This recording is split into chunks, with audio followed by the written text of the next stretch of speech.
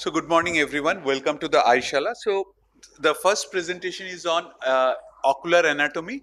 So this was basically originally a 45 minutes presentation on A to Z of ocular anatomy, but for the time constraint and all, we have reduced it to 30 minutes. So naturally I have to rush through my slides. So feel free, you have any question after the talk. So this talk is basically dedicated to my anatomy teacher, the late Navaran Purkayastha and late Avinash Chandrapal. They taught us the anatomy in our undergraduate days. So this is just a quick revision course of ocular anatomy. I'm sure none of you are expecting a 360-degree coverage of ocular anatomy in a particular session or particular talk. So we'll be discussing 26 ocular anatomy mixed with some fun and quiz. And you have to remember that the speaker here is not an ocular anatomist or a professional graphic designer. So as a clinician, I have tried my level best to highlight some of the very important aspects of these anatomical facts with my limited skills in knowledge and drawing.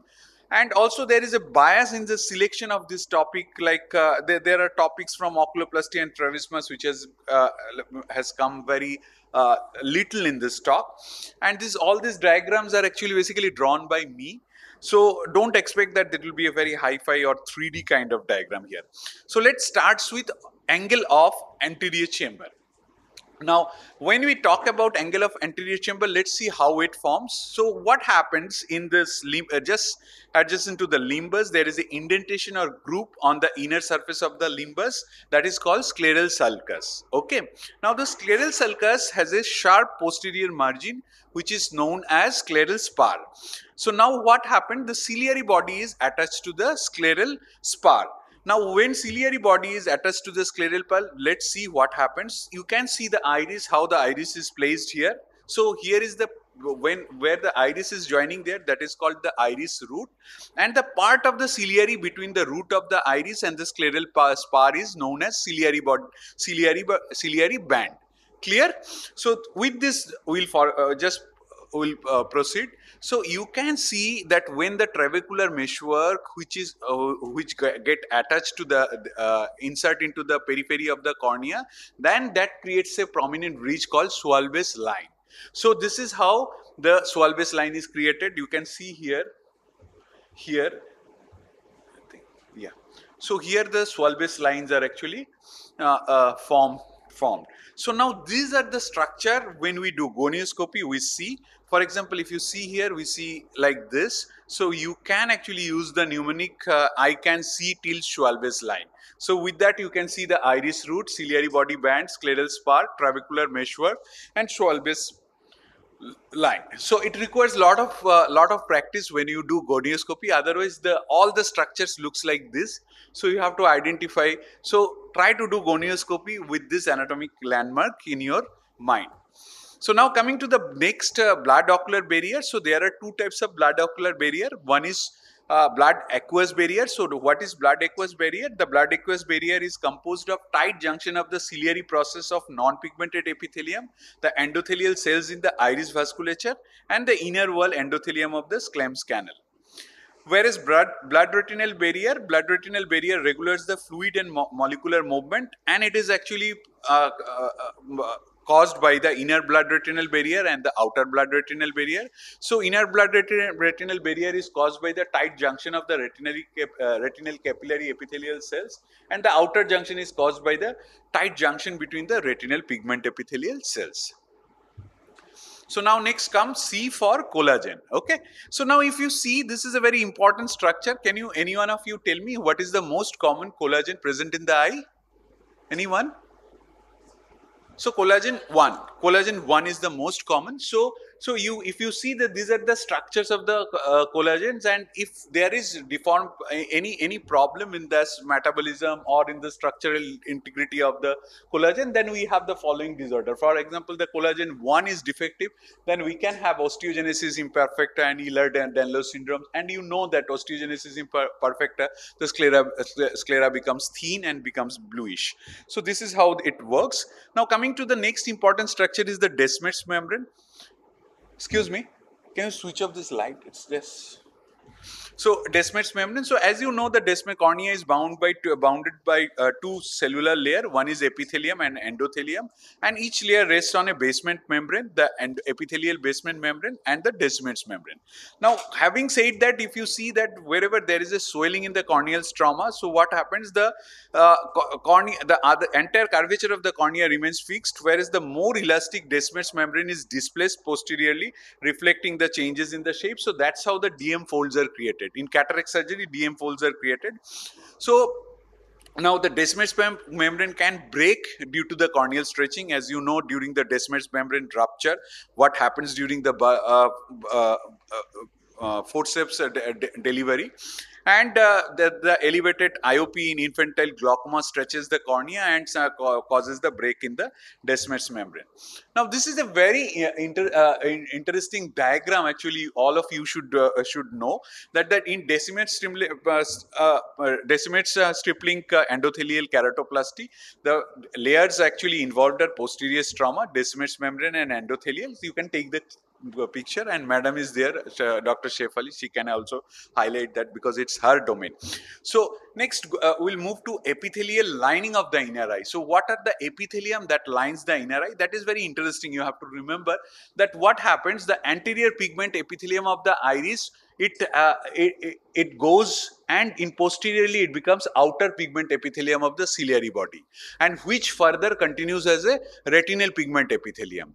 Clear? So similarly, what happens, the posterior pigment epithelium of the iris, they lose pigments, and when they go to ciliary body, they become inner non-pigmented epithelium. Here you have to remember the same epithelium which is so much pigmented in the iris, they lose the pigment completely and become inner non-pigmented epithelium of ciliary body, and that actually continues as a sensory retina. So next, let's go to the fovea. So fovea, as you know, the most sensitive part of our eye, which is responsible for vision. So what we see here, you will see the normally in fovea, the fovea is a small central pit in the retina. And why this pit is formed? Because the retinal neurons are displaced, leaving only the photoreceptors in the center. So the arrangement of fovea is very important. You have to remember when you are reading your textbook, you have to remember that we have this pit formation because all the retinas neurons are actually displaced from the center, and that's how it is formed. Now, this area has highest density of the cones, and the ratio between cone cells and the ganglion cells approaches almost 1:1.8. Now, to achieve the outer segment of the cones, the fovea becomes elongated and extremely thin, looking more slender like rods. So unlike the conical shape of the in other part of that. So that's why you will see here the photoreceptor axons are become longer there, which deviate away from the center, and these are called actually Henle's fiber. So these are the basically Henle's fiber what you are seeing here, and you have to oblique course to because they are displaced here. So that's why they have to take their oblique course here. Now coming to the glands of the ocular G for glands. So can you tell me what is the secretory material by the goblet cells? Any one of you? And can you name any accessory lacrimal glands? I think you have. Okay, so, the goblet cells actually secrete the mucins, and the accessory glands are the Krauss and the Wolfring. So these are the secretory various glands we have in our eyes, the moles and gents. And look at, you have to remember the mechanism of the secretion also, like which gland is holocrine, which gland is exocrine. So this is a very important, and what the nature of the secretion. For example, goblet secretes the mucin, and primary responsible for the secretion of the mucin, whereas the aqueous part comes from the lacrimal gland and the accessory gland, and the oil part of the tear film comes from the mainly the holocrine glands situated in the lid and the hair follicles. Now this is H for Haller's layer. So Haller's layer, as you know, that the choroid consists of three structures: choriocapillary, Sattler's layer, and Haller's layer. So Haller's layer is a large diameter arteries. Like if you see, these are the large arteries will be there. Now this is very important observation in pathological conditions, that a state of focal and diffuse increase in the choroidal thickness accounted by the dilated choroidal vessels in the are called, these are called basically Pachy vessels, and a clinical spectrum have been identified, which is called actually pachychoroid. So pachychoroid is a state of focal or diffuse increase in the choroidal thickness accounted by the dilated choroidal vessels. So next, our structure is internal limiting membrane, I for internal limiting membrane. So you have to understand that the internal limiting membrane thickens to become more rigid with age. So by the age of the 83, the thickness is 20 times compared to the fetal membrane, fetal internal membrane, and also 37 times in the posterior pole, but very thin at the fovea. So this is how the internal limiting membrane acts, and it's a very tough material, and sometimes it's not that easy, and it contributes at least 50% of the rigidity of the retina. Now there are various dyes are there which are used for the staining of the internal limiting membrane while doing the surgery. So like the indocyanine green we have, and then we have a trypan blue, we have a brilliant blue. So you have to remember all this dye. Now J for the junctions. So let's go to the cell junctions. There are basically, you know, in 5 junctions in our body or in cellular structure. One is jonula occludens and the jonula adherens, and macula adherens, gap junctions, and hemidesmosomes. So I'll just highlight that hemidesmosomes, it's not a cell to cell junctions, but it's a cell and basement membrane junction. So abnormalities in the hemidesmosomes formation and junctions along with a focal, no, it can be seen in various conditions in diabetics and mainly in the recurrent corneal erosion syndrome. So next structure is a little different, because most of you don't pay attention when you read the anatomy of optic nerve. So that is called ocular structures of the cone. Now what is that? What is ocular structure of cone? This is basically the astrocytes and Muller cells provide support to the nerve fibers and blood vessels in ONH, and that's what, if you see here, that this is called central meniscus of cone. What is this? This is the central portion of the membrane. Which membrane? The membrane of Elsnik.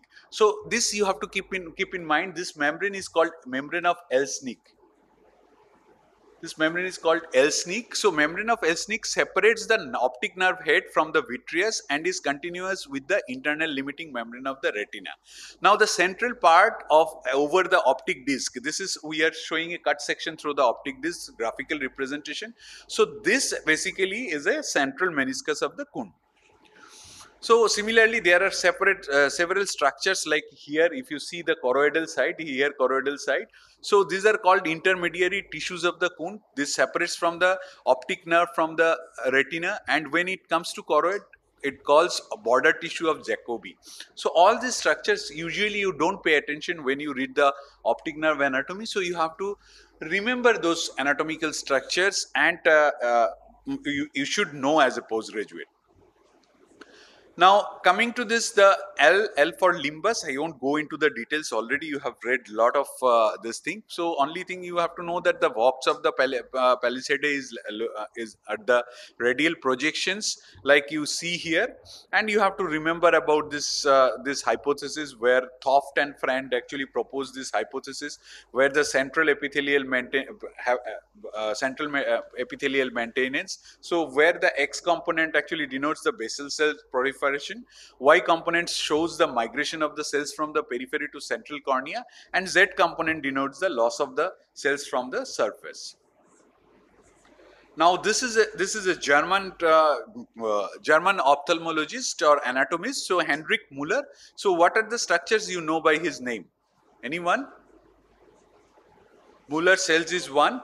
So let me go take you to another peculiar structure called Muller muscles. Now, how many Muller muscles are there?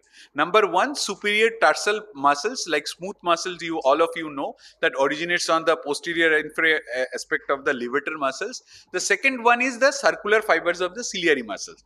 So ciliary muscles, what are the ciliary muscles? The circular fibers are known as actually Muller's muscle.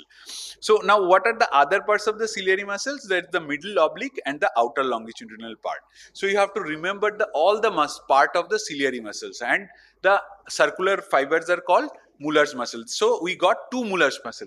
Another third Muller muscle is there, which I think many of the oculoplasty surgeon also don't pay attention, but it's very important.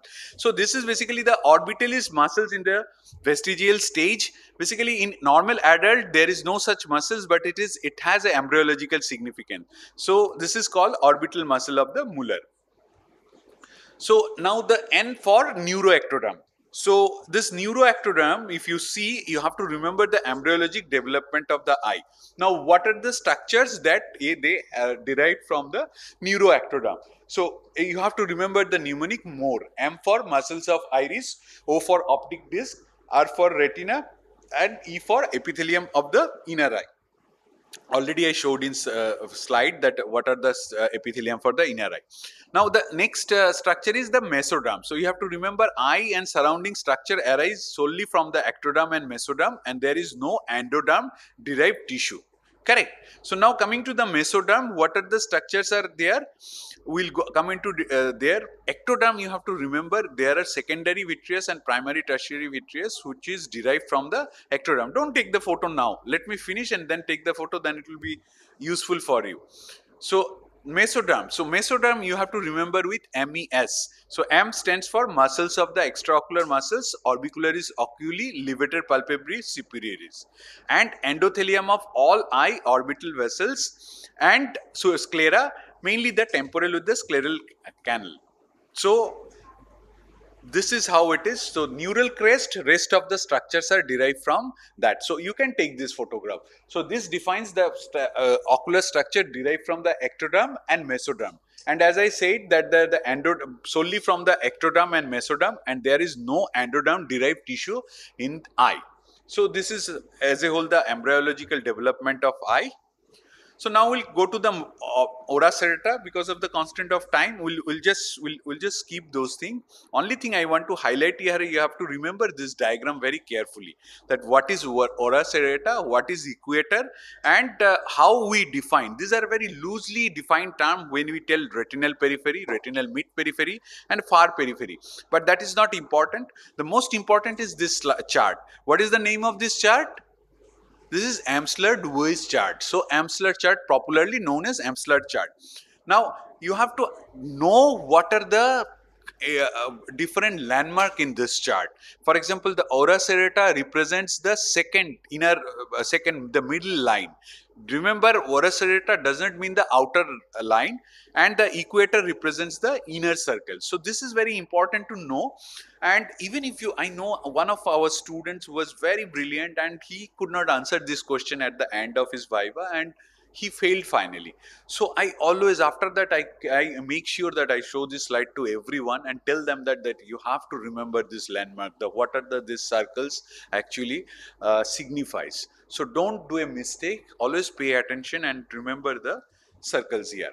Now coming to the P, palpable conjunctiva, but what we'll do, we'll just show you in one important slide. We want to, so this is about the circulation here. You can see the posterior conjunctival arteries and the anterior ciliary arteries, which occupies the muscular muscles, and this is how the conjunctival congestion and ciliary congestion actually varies. So conjunctival congestion is at fornices and towards the cornea, and conjunctival cornices occurs because of the palpable arcadae, and the posterior conjunctival arteries are involved, whereas the circumcorneal or the ciliary congestion occurs due to anterior ciliary artery and because of the anterior conjunctival artery.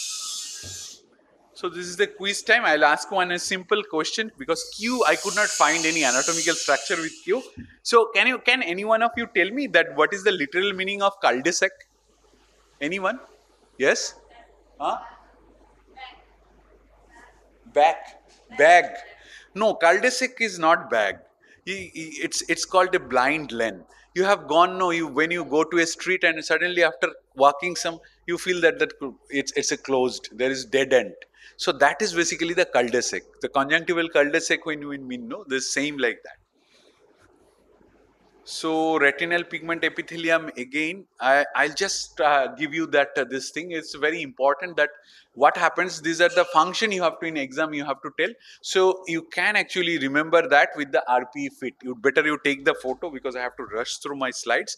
Taken. Okay, I'll go to the next slide. So this is very important. You have to remember that what happens in this. If you see that there will be phagocytosis of the photoreceptor outer segments. So when there is a phagocytosis of the outer segment here, it will reach the RPE here, and it will accumulate as a lysosome. So these lysosomes, they will actually engulf them, and these will be taken actually washed away by the your choriocapillaries. So choriocapillaries will drain them. So this is how the lipofuscin starts actually accumulating in the retina, and this is how this comes. When we do autofluorescence, what we see some fluorophores, that because they get deposited in that, and that's how we this fluorophores. You have to remember the names of the fluorophores. These are lipofuscin, melanin, A2A, and oxidized flavoproteins.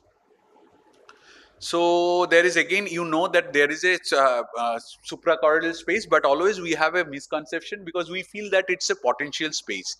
But experimental study, anatomical study, they have found that there is no such space basically, but a potential gap which can accommodate when there is a extra fluid and extra when we inject the drug. So what has happened? So this has been used as a for various, for example, various drug delivery has been tried. So what are the drug we have tried? It's triamcinolone acetonide, bevacizumab. A lot of drugs are new coming, exitinib and all. They are under trial. And then this space have been utilized for the retinal prosthesis also. In glaucoma, various surgical devices are coming which utilizes this space. And obviously the gene therapy, they have targeted this space for better delivery of the drug inside the eye. So trabecular meshwork, again, all of you know, I won't go into that details of that. And uveal tract, no, better if you want the anatomy lecture, you can go to the this iFocus online and to watch my video, which is entirely on anatomy and physiology of uveal tract. And then coming to the vortex vein. So vortex vein, what happens? Vortex vein drains the blood from the choriocapillaries and it coalesces into the collecting channel, ampulla.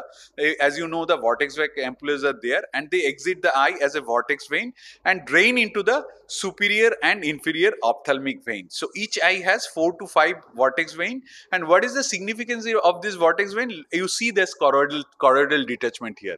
Can you see the quadrilobular lobed appearance of this choroidal detachment? This happens because of the vortex veins in there. They don't allow the choroidal detachment to progress to the posterior pole.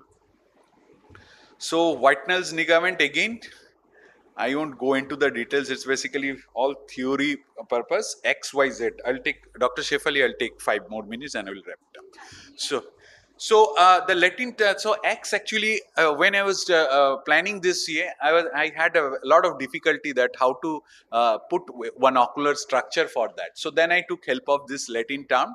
So in Latin term, the Greek crossing actually caused the shape of the letter G or X. So that's why I have taken that optic chiasma for X. Now, optic chiasma, as you know, the decussation of the nasal retinal fiber to the optic nerve, which continues posteriorly, and then from retina, optic nerve actually takes it, and all of you already read. Now, I want to ask you a very interesting quiz question. That do you know which physicist first predicted the decussation of the fiber in our brain?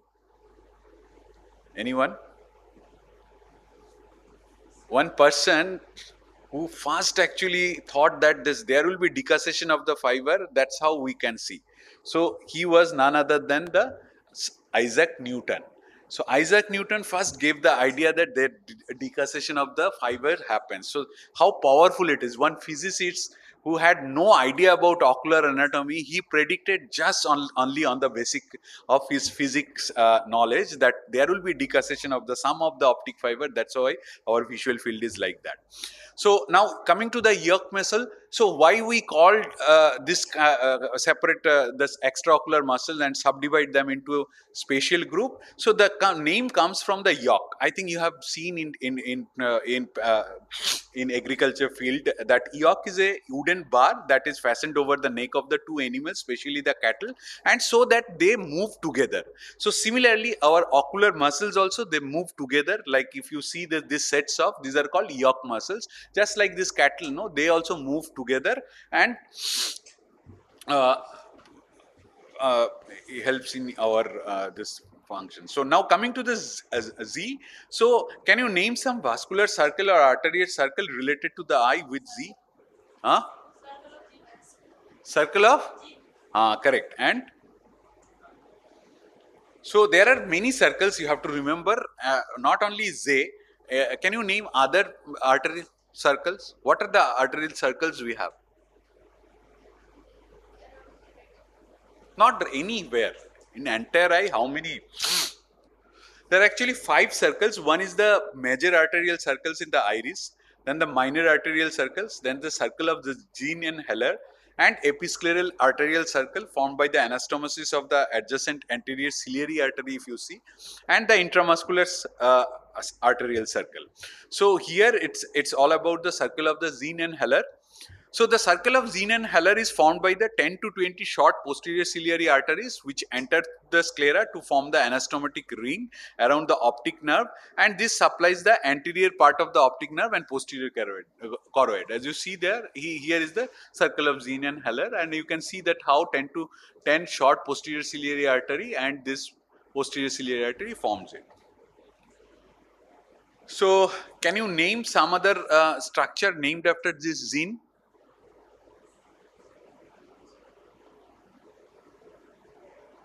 I think we are just last slide. So, something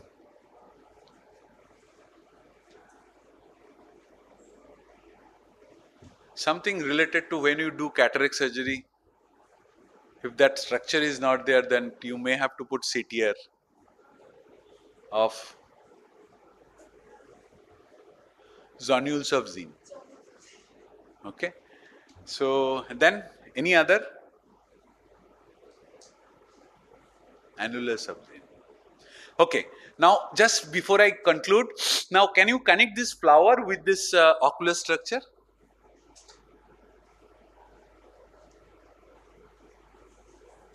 What is the name of this flower? Huh?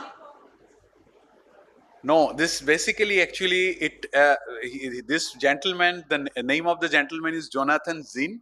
He was a botanist and anatomist from 17th century, both botanist and anatomist, and this is the flower zinnia which is named after him. So zinnia, if you next time you see a zinnia flower, remember that all these zonules of Zinn and all these circle of Zinn are all related to this gentleman. Thank you for your patience here. So now I invite our next speaker, Dr. Shefali, to present her talk.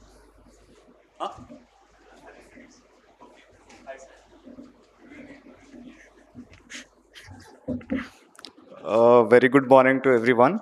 Welcome to AISHALA, the much curated postgraduate annual program. We were scheduled to begin at 8:30 a.m., but Partho sir and Shefali ma'am were right here at 8 a.m. and the session went on. May I now introduce our chairs to Dr. Partho sir and Dr. Shefali ma'am to please walk up to the dais and please be seated.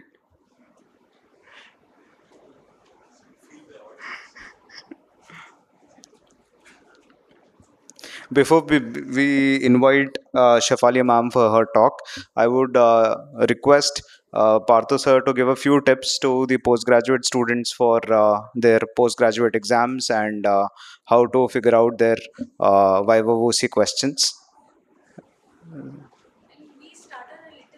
Yes, ma'am. Yes. It was scheduled to start at 8:30 a.m. No, no issues, ma'am. Please, please be seated, ma'am. No, no, no. Please be seated. Please come. Please come, sir. Yeah.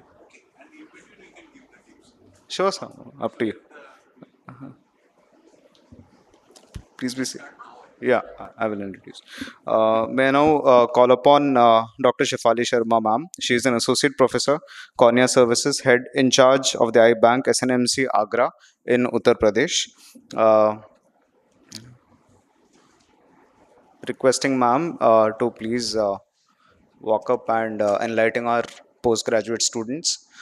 This AIShala program is specifically curated for all you people, such that it immensely helps you in your exams. Okay, so please take a note of all the valuable points. I'm sure it is going to be a very, very interesting session. Okay. This. Okay. So, good morning, everyone. So, I'll be speaking on the staining of ocular surface and color-coded corneal diagram.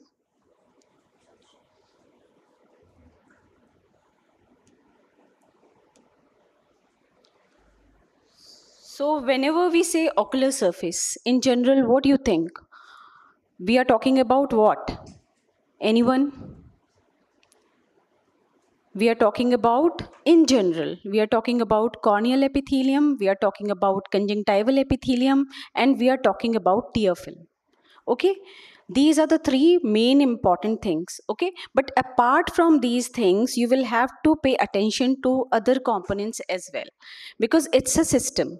So what things you will have to keep in mind? Roots of eyelashes and associated glands, NLD, and last but not the least, blink reflex. Because all these components, they work together to keep the ocular surface healthy. Now the question comes, why we want to stain? Because you all know it is an inexpensive diagnostic tool to evaluate the integrity of ocular surface, right?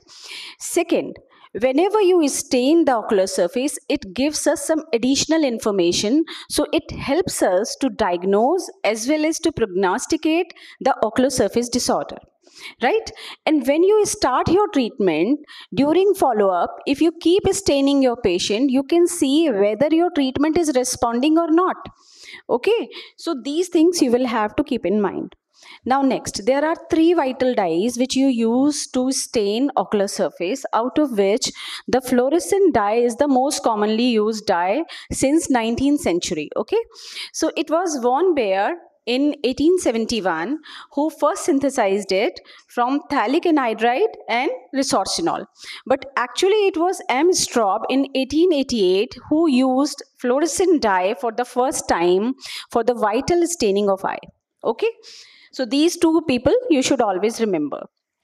So the most common form in which we use fluorescent dye is single use fluorescent impregnated strip. Okay, and each strip contains 1 milligram of fluorescent sodium. So what is the mechanism of action? Fluorescent actually absorbs light in blue spectra, and that's why we use blue filter for excitation. So when it gets excited, it emits yellow green fluorescence, and that you can see through blue filter also. But if you really want to enhance fluorescence, you will have to place yellow filter in front of the eyepiece. Okay, so what this yellow filter will do, actually some blue light is also emitted along with green light, and this yellow filter knocks out all the blue light, only allows yellow light to pass. So that's how the green fluorescence stands out, and you can pick up very subtle changes. Okay, now this slide is having this slide is having two figures. Figure A showing fluorescence, the upper one, the fluorescence of inferior meniscus along with the increasing concentration of dye. Okay, and in the lower figure you see a graph. Here on the y-axis there is intensity of fluorescence with concentration of dye. So if you see here, if we increase the concentration of dye up to a certain concentration, fluorescence increases. Okay, and at this concentration 0.15%, we get maximum fluorescence. But if you see, after this, if you increase the concentration of dye, fluorescence decreases. Why this is happening? Actually, there are so many molecules on the surface, so many molecules of fluorescent dye on the surface, and the wavelengths which are emitted from some molecule, they are absorbed by other molecules. So final intensity reduces. So what do we mean to say? We mean to say that if we want really good fluorescence on the surface, we should dye in appropriate concentration, and that is 0.15%. Okay, so this is the message, and this phenomena is known as quenching phenomena, concentration quenching phenomena. Because of that, the fluorescence decreases. Now, another dye is rose Bengal dye. It is the derivative of fluorescent. It is also most commonly used in the form of a strip, and each strip contains 1.5 milligram of rose Bengal dye. It is also water soluble, but it stains dead and devitalized tissue. So whenever we suspect damage to the conjunctiva or corneal cells, we use this dye. It also stains mucous threads and corneal filaments. We use only white light to examine whenever we stain ocular surface with rose Bengal. We don't need cobalt blue filter, okay? But this dye is having so many side effects. So most of the ocular surface surgeons now, they prefer lissamine green dye over rose Bengal dye. Now, here is a small video showing how you should use fluorescent dye. So after putting a drop of paracaine or sterile saline, just shake it to remove extra fluorescent. Ask your patient to look upward. Place it gently on the bulbar conjunctiva. Ask your patient to blink for a few times, and then you can examine the ocular surface under cobalt blue filter. Now let's come to the uses of ocular surface staining. So the first use is in corneal infections. So like in this case, I have shown you a case of corneal ulcer. So on day 1, we stained the cornea with fluorescent dye. For what? For documentation, okay? And then during follow-up, you see, I kept on staining my patient to see whether my treatment is, good or not, patient is responding to my treatment or not. And you can see within a period of 18-20 days, the ulcer was completely healed and the cornea became stain negative.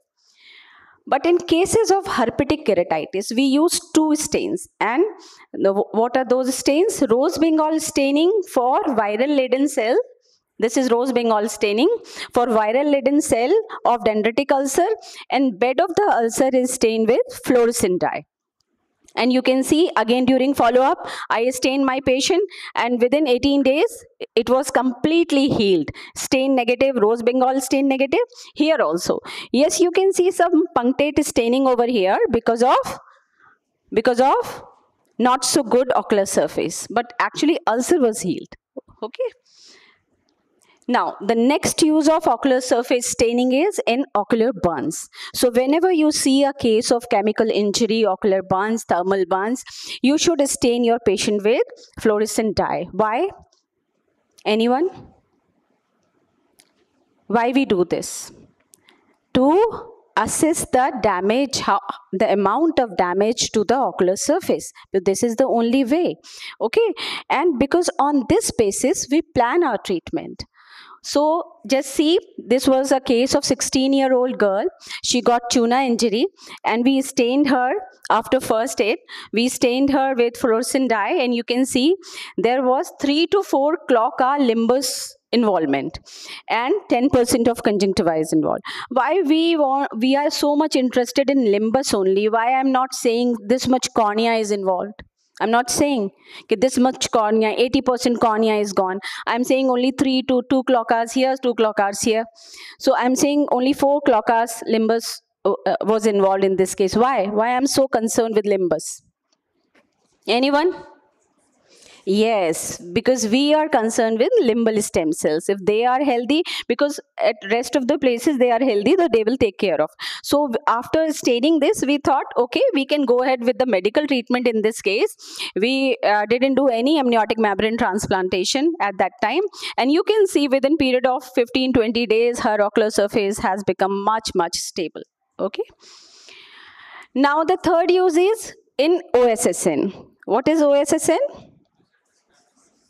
Okay, ocular surface squamous neoplasia.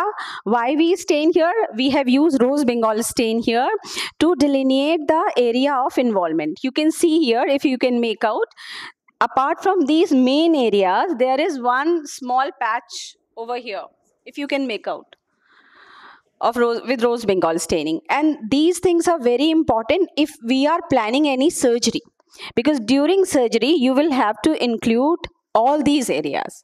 Okay. Now, the most important use of ocular surface staining is in dry eye evaluation. And here is the practical sequence of dry eye test. So first you should assess, measure the tear film breakup time, first thing. Then you can do the assessment of corneal and conjunctival staining with these dyes. Actually, there is no particular order in which you should use these dyes, but normally it's a general practice that we use fluorescent first, then either Lissamine or rose Bengal. Then you can go ahead with Shermer's and other tests.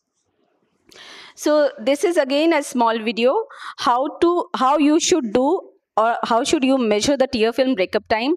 So after staining the ocular surface with fluorescent dye, ask your patient to blink for a few times, then ask patient not to blink.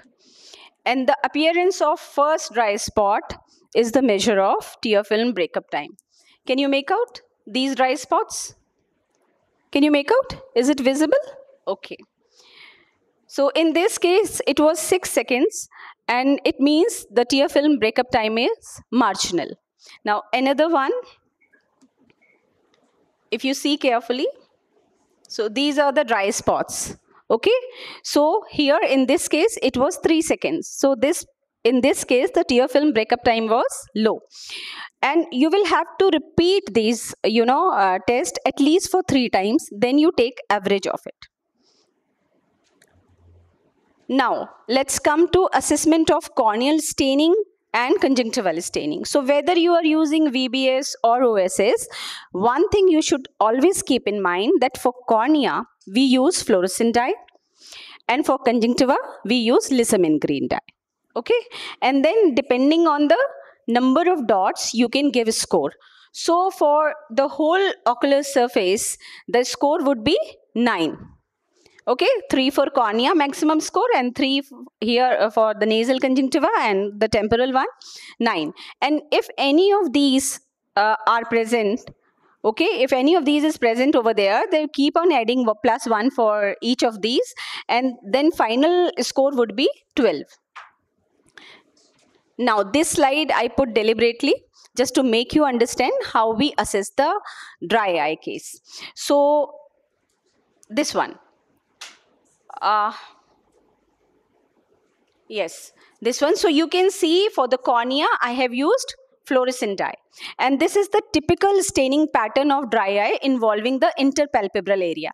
And if you count the dots over here, they are more than 30. So what would be the score for this cornea? 3. Okay, and for conjunctiva we have used Lissamine green dye, and you can see intense staining over here. And always remember, Lissamine does not stain any normal ocular surface. So here the ocular surface is not healthy. So here the intense patch score would be 3 near about. Here also, if you can make out, there are dots. Here you can also see in this conjunctival part, staining is pretty intense, and here also. So score would be for this case near about 12. Another case of dry eye post Stevens-Johnson syndrome, and this is the typical staining pattern of the cornea in SJS, because of here you can see the concentration of dye involving the inferior 1/3 of the cornea and superior 1/3 of the cornea. That is because of lid viper epitheliopathy. So now Another use of ocular surface staining in the detection of occult perforation and leaking blebs with the help of Siddle's test, and last in the contact lens fitting. So now I'm coming to the second part of my talk, and that is color-coded corneal drawing. So the drawing in ophthalmology started way back in 1969 with Shepins, and it was Braun A.J. et al. Who started corneal drawing for the first time, and they published their work in 1973.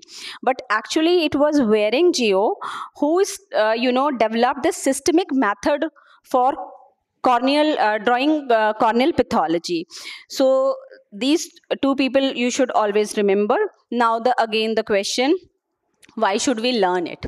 Because as a postgraduate student, whenever you get a case of corneal ulcer in your exam, you are supposed to draw. Okay.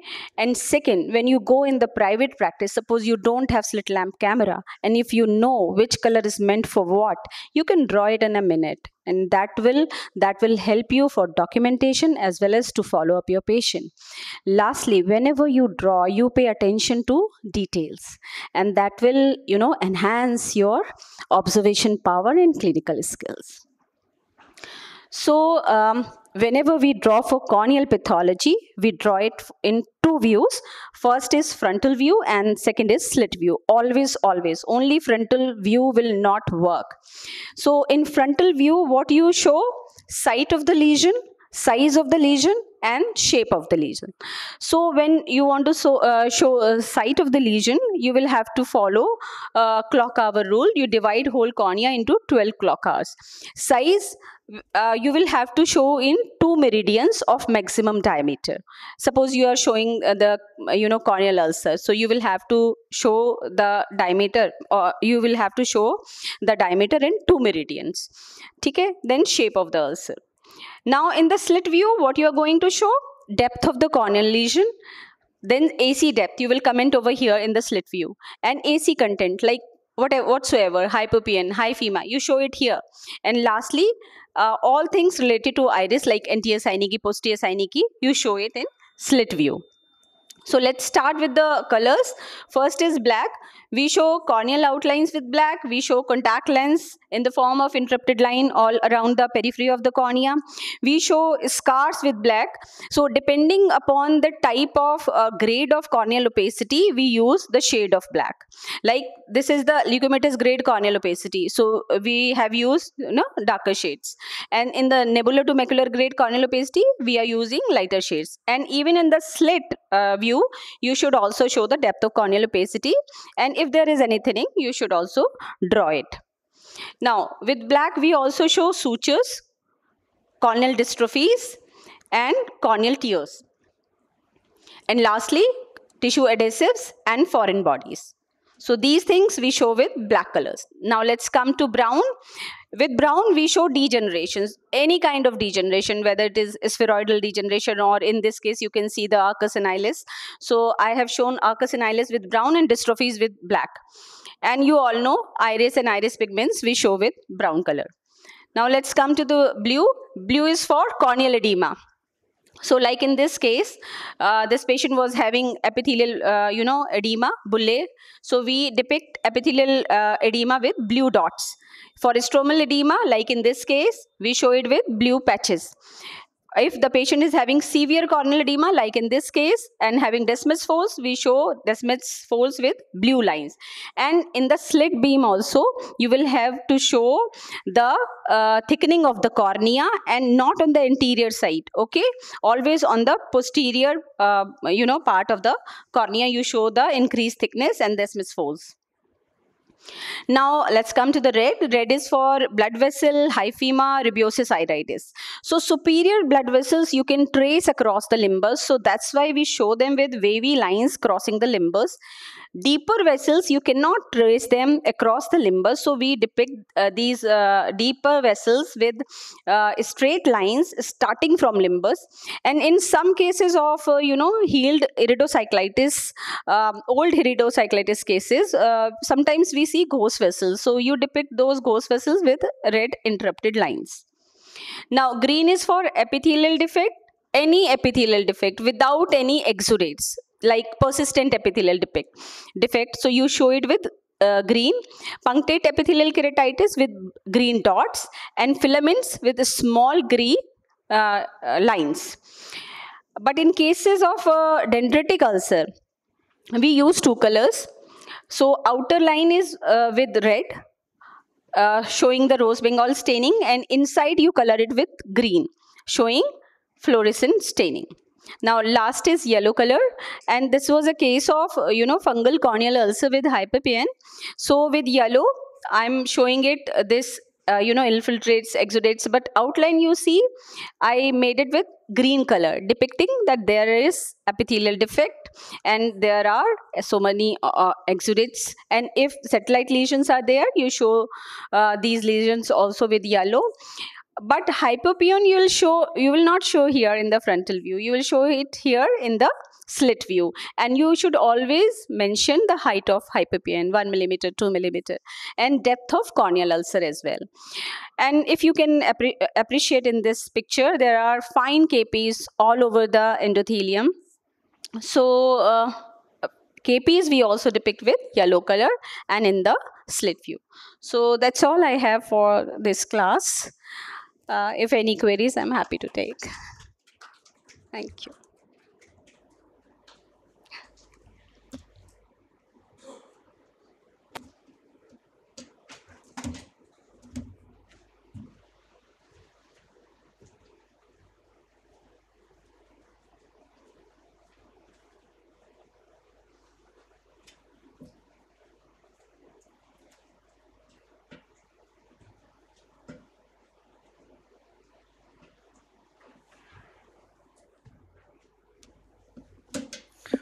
Thank you so much, ma'am. That was a very, very wonderful talk. And I'm sure that all the students have taken a note of the beautiful corneal diagrams, the correct way of documenting them, the scoring systems, all of which not only a part of theory but also of the practical exams will definitely be asked. And particularly the viral ulcers, where you have the double staining technique, that is 100% going to be asked. So please revise it and always keep in mind what ma'am has told you about the staining patterns. Sorry for that.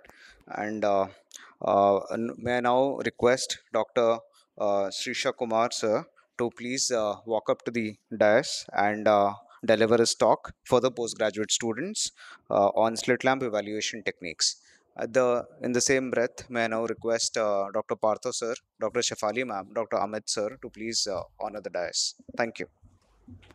Thank you. Thank you.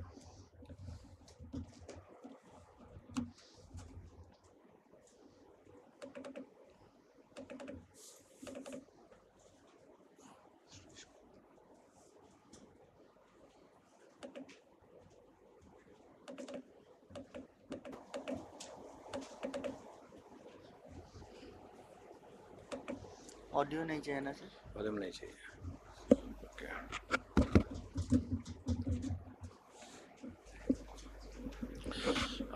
Very good morning to all of you.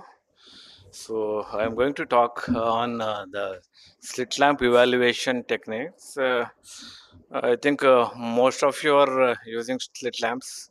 Maybe the first year PGs who have just joined may not be knowing about the instrument, but that is the basic instrument, the first instrument one should know.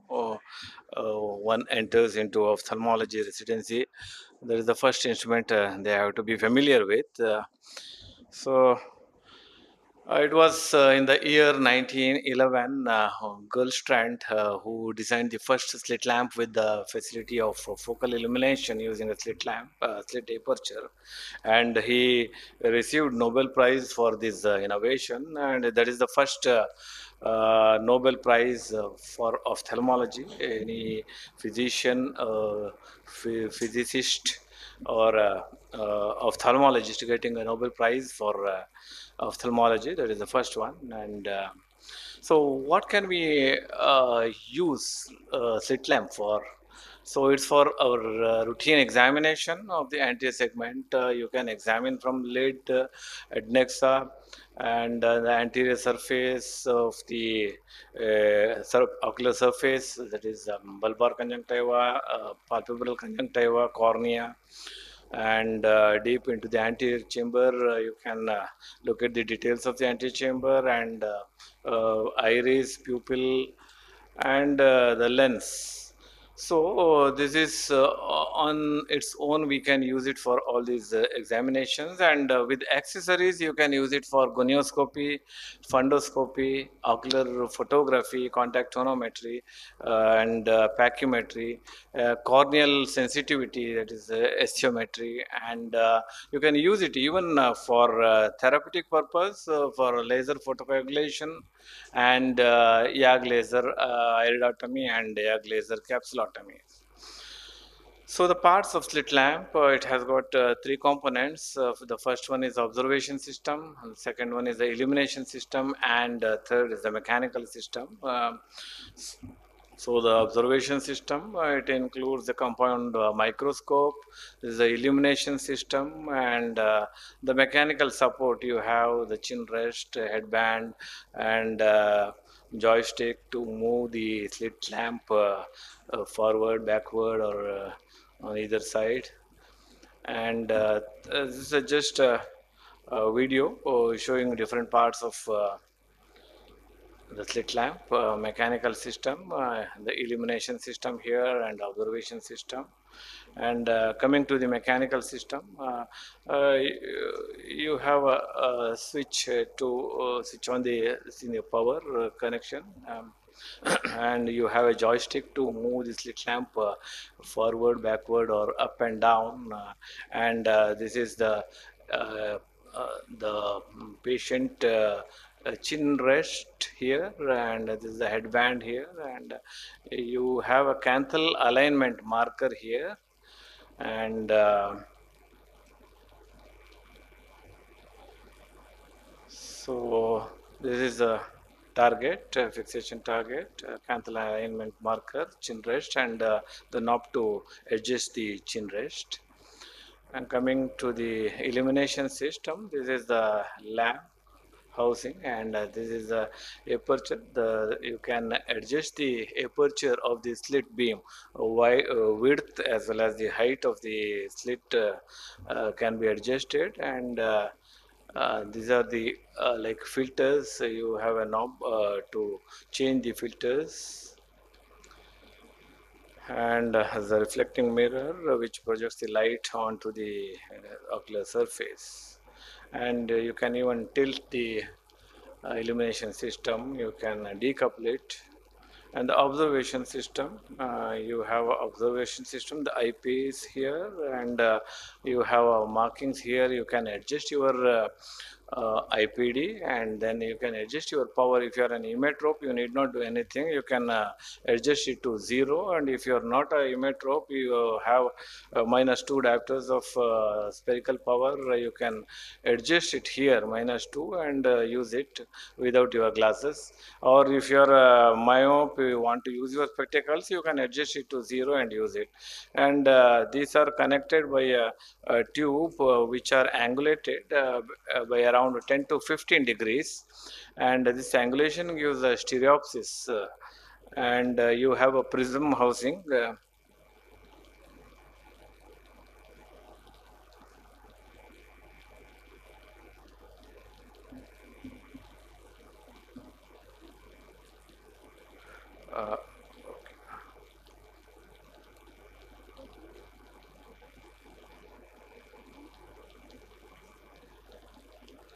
Yes. Yeah, this is the prism housing. Actually, this is a magnification system. You can adjust the magnification and the observation lens, objective lens. So, how to start? It should be a dim illumination. You have to examine most of the cases. Like you can use a semi-dim illuminated room for examining these patients. and you have to focus the eyepiece, adjust your IPD and power, and then adjust the headrest, position the fixation target, give a fixation target to the patient, otherwise they will move around, and it will take more time to see a small examination to be done. And so start with the diffuse illumination, and so position the patient well, and there's a canthal alignment marker here. Position the patient's canthus in such a way that it aligns with the canthus alignment marker, so that there will not be any adjustment taking place, which will take more time when you are examining the patient. So you have two types of slit lamps which are available. One is the hack strip type and Zeiss type. And hack strip type, you have illumination superiorly, and in the Zeiss type, the illumination system is lower down. And I'm coming to those details. So the observation system, it consists of you have an eyepiece here, and this is the prism housing, and this is the magnification knob to change the magnification here, and the objective lens. So this is the eyepiece. You can adjust the IPD initially, and so observation system, you even I'll come to that, the magnification system. So the objective lens, which is around 22 diopters powered lens, which contains two plano-convex lenses with their convexities put together, and the eyepiece, which has got a 10 diopters plus 10 diopters of converging tubes, and they are converged at an angle of 10 to 15 degrees. This gives good stereopsis. And a pair of prisms, actually this compound biomicroscope, it produces inverse image. Okay, it will be reversed, that is reversed by these prisms which are housed in this prism housing. And magnification, you can change the magnification of the system, this biomicroscope. There are various magnification systems which are available with different microscopes. Zapsky scope with rotating objectives. This is actually incorporated in Zeiss, Hackstreet type of slit lamp biomicroscope. And the next one is the Galilean telescope type of magnification system, which is actually incorporated in Zeiss type of slit lamp. And here it is actually a fixed magnification. It is either 6x, 10x, 16x, or 40x. There is nothing in between. You can't adjust the power in between, but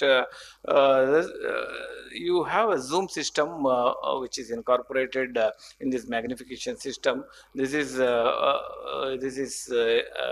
incorporated in Nikon photo slit lamp, and you can have a continuous range of magnification with this type of magnification system. You adjust your IPD and then proceed with the examination, and this is actually the rotating objective. This is a Zapsky scope magnification system, and this is actually the Galilean type of magnification system.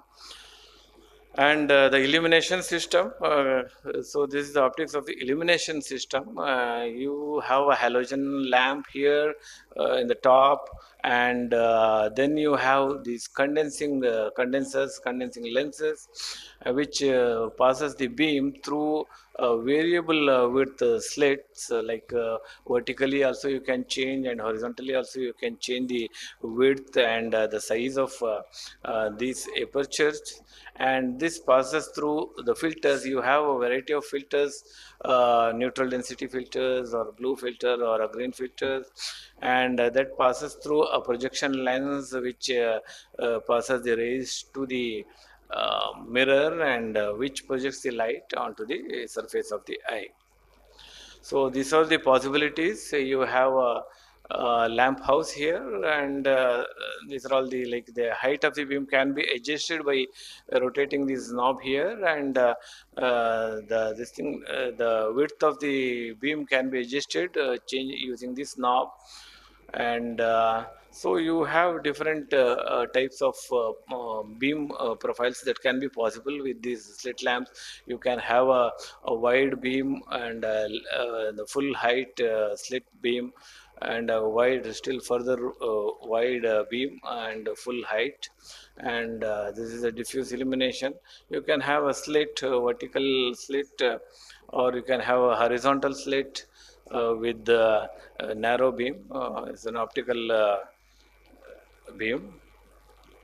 And to start with, you examine the ocular adnexa.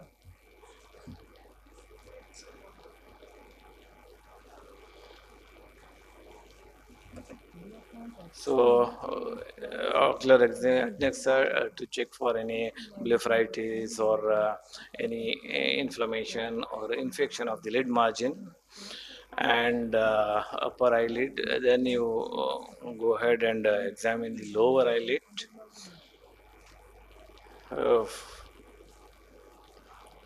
you can use a wide slit beam, or you can even use a diffuse beam to do a thorough general examination of the eye. Then the lower fornix to check for any synechiae or any papillae, and the upper fornix and superior bulbar conjunctiva. Then you invert the upper lid to check for any papillae or any foreign bodies. So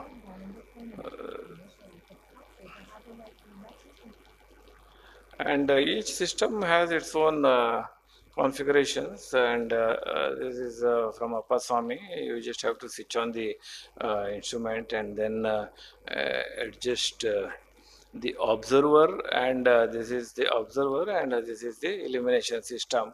You have to keep them in an angulation for most of your examinations. Usually the angulation is between 30 to 45 degrees, and for most of your examination this holds good. But for very specific techniques like sclerotic scatter or for retroillumination, the angulation has to be increased. So you have different illumination techniques that are available, and you have diffuse illumination, direct illumination, indirect illumination, and the direct illumination itself, direct focal illumination. And with this you have optical slit beam or parallel piped beams, or you can have a conical beam. And in the indirect, you have indirect proximal, indirect retroillumination, and sclerotic scatter, etc.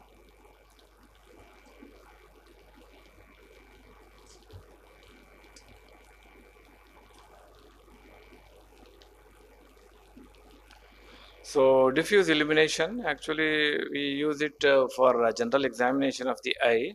You can see here the angulation. This is the observer system, and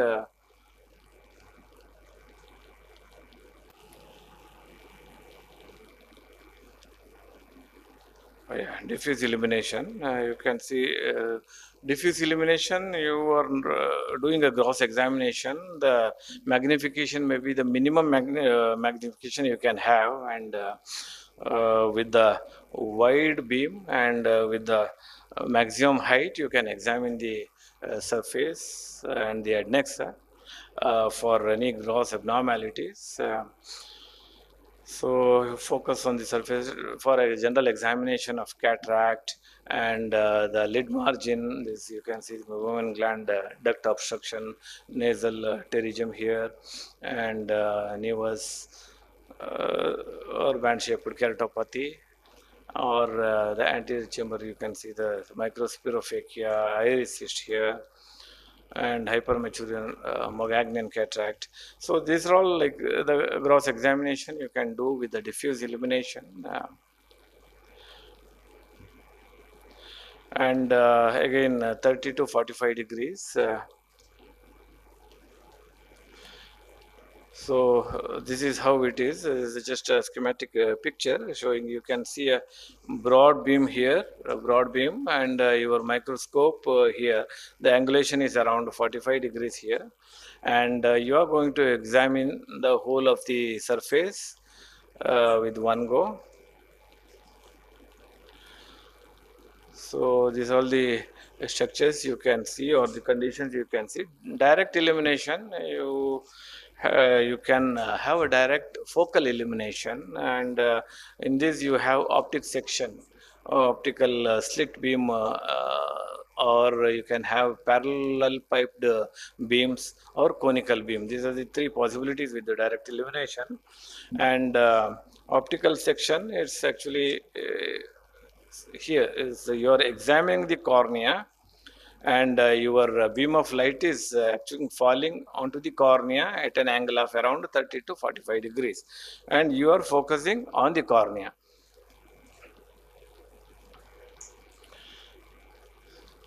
This optical section is also used for Van Herrick's angle grading. So this is a section, optical section.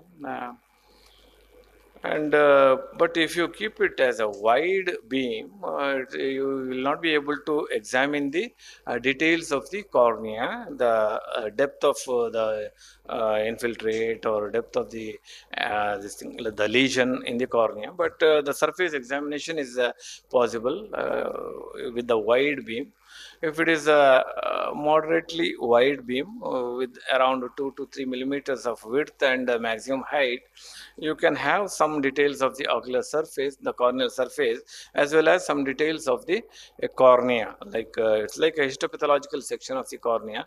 But if you use this optical section, you can examine the cornea in detail. That is the section of the histopathological. It is something similar to your histopathological section. You can see the lesion, the exact depth of this lesion, the extent of this lesion, and the membranes, like even the endothelium, any lesion which is extending up to the endothelium, all these details can be made out with this. And effect of angulation, whenever you are using a slit beam, angulation is very important. This is actually 45-degree angulation. It's a balance of surface and depth. You can examine the surface as well as the depth of lesions in the cornea. So if it is just a 4 to 5 degrees, you will not be able to see the details of the cornea. Only the surface details you can make out. So the angulation is extremely important. If it is 85 to 90 degrees depth, you can see the corneal lesions in detail, but the surface will not be examined. It is not possible. So the angle is extremely important. So the optical section, you can examine the details of cornea as well as the lens, the type of cataract, the amount of density, the density of cataract, or the opacities, where exactly these opacities are located, whether there is any posterior subcapsular or posterior capsular components in the cataract, posterior polar cataracts, and other different forms of cataracts you can make out with this slit beam. And even it can be used for the fundus examination using a 90D or a 70D, 78D lens. So you can examine disc edema or the macular edema, disc coloboma, and if you keep it at 10 to 15 degrees angle, it will give even a stereopsis, and you can make out whether there is an elevation. So 10 to 15 degrees you can keep, and for macular edema or for disc edema, it will give you a clear picture of the surface of the retina or the disc. So parallel piped illumination, like the direct type of direct focal illumination, you have a broader view with the extensive examination which is possible with this.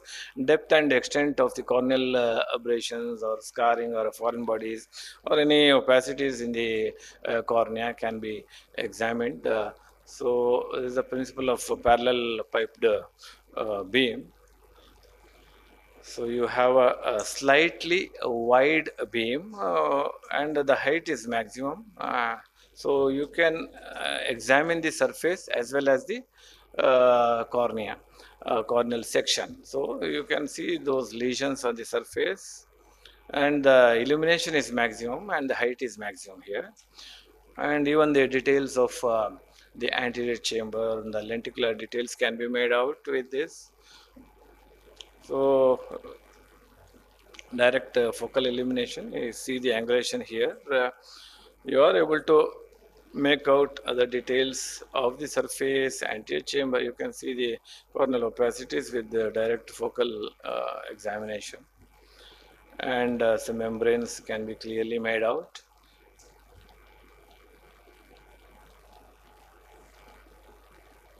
And it can be used, the optical section can be used even for grading of the angle, peripheral anterior chamber depth, PACD. And you can, this is called Van Herrick's grading. If the corneal beam width is equal to the gap here between the iris and the there is a wide angle.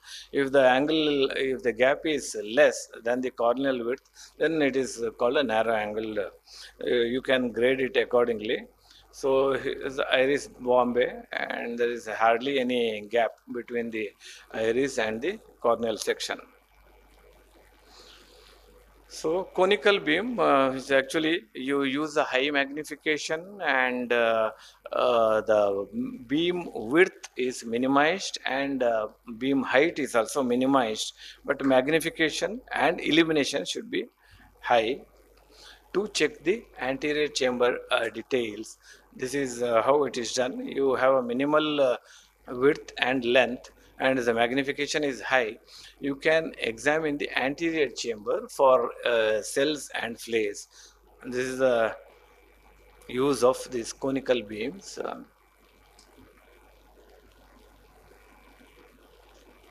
Again, the angulation is 30 to 45 degrees, and maximum magnification. You reduce the height. Yeah, you are able to see the details here, cells and flare. The indirect illumination,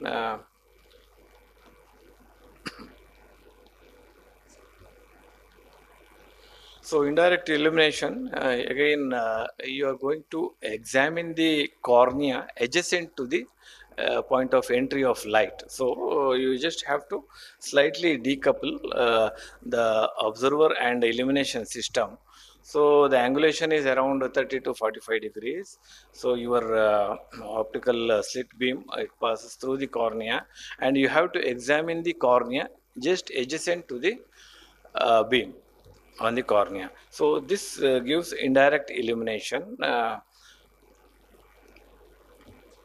So this is a diagram which shows, so your beam of light which goes like this, and you examine here. So this will give a indirect illumination. On the background of this light, you are able to examine the cornea, like epithelial vesicles or epithelial erosions or corneal nerves, ghost vessels, and even corneal foreign bodies or nebular opacities, which are difficult to examine directly. So that can be made prominent by this technique, and you can examine them clearly. Retroillumination, as the term indicates, retro means from behind. The illumination is from behind. It is either from the fundus, that is from the retina, or from the iris. So again, the angulation is around 30 to 45 degrees for indirect retroillumination. For direct retroillumination, it is there is 0 degree angulation. So beam of light which passes, which is focused on the iris, and you are going to examine the cornea here.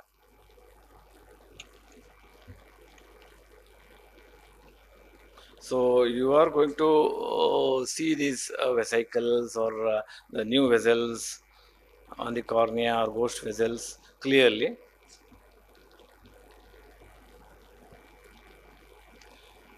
This is the retroillumination. You can see.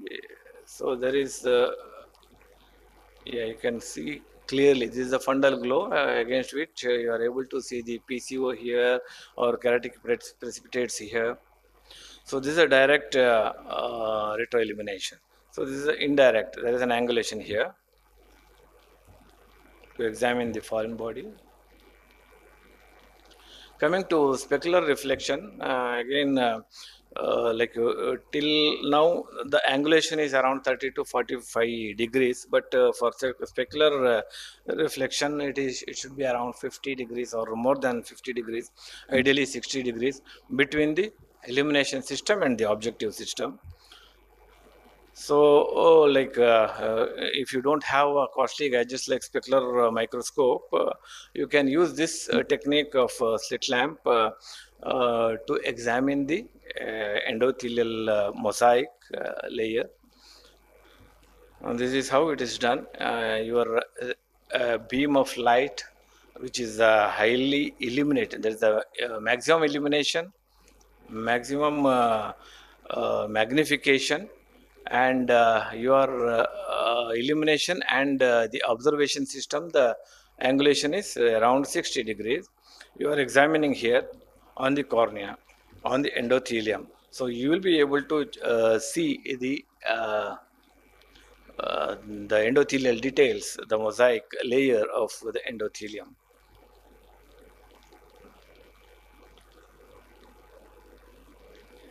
Here it's being focused on the endothelial layer. You keep it at the maximum 16 or 40, and now fine focus. Yeah, you can see the pattern here, the mosaic here. You can even make out gattae or pigments on the endothelium and thickening of the endothelial layer here. A sclerotic scatter, last two sclerotic scatter. Again, it's an indirect way of examining the cornea, and here you focus a bright beam of light at the limbus and examine the cornea. Here, what exactly happens is it's there's a total internal reflection that is happening here. You focus the beam of light here at the limbus, it passes through the cornea, and this part of the cornea will be seen as black, and your opacity, that is, if it is a nebular opacity, it becomes prominent. It looks as a gray opacity or whatever the gray lesion against that background.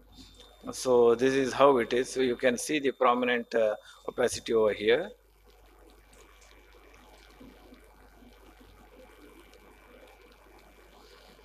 So the corneal lesion becomes more prominent if you see here.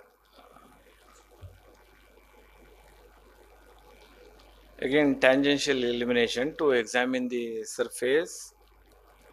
Fundus examination is possible. You keep an angulation of 10 to 15 degrees to get depth perception. This is mainly for the disc evaluation as well as for the macular evaluation with the 90D or 78D. 90D, the magnification is better as compared to 78D, but 78D, you have a wider view as compared to 90D. So the filters, there are various filters which are fitted into these slit lamps. Most of the slit lamps will have these three filters: cobalt blue, red flea filter or green filter, and neutral density. Neutral density is nothing but it reduces the density or intensity of illumination. Any photophobic patients, the patients with the albinism and all those patients, you can use this neutral density, which reduces illumination so that the patient will be more cooperative for your examinations. So cobalt blue filter is mainly to examine even for testing, for applanation tonometry you use it, and for contact lens fitting you use it, and for foreign body staining, corneal staining, you can use it. Epithelial defects, This is just a brief about the filters and their use. The gray filters are available. Again, it decreases the maximum brightness for photosensitive patients. Yellow filter actually it for good contrast enhancement when using fluorescent and cobalt blue filter. These are all can be fitted into the standard machine, but most of them come with the 3 standard filters. So, what makes a good slit lamp? It's actually the good slit needs to be bright and it should be evenly illuminated, finely focused, and have well defined straight edges. Should not be a corrugated edges or should be a well defined straight edges and flexible. It should be flexible in terms of size, shape, color as well, and intensity.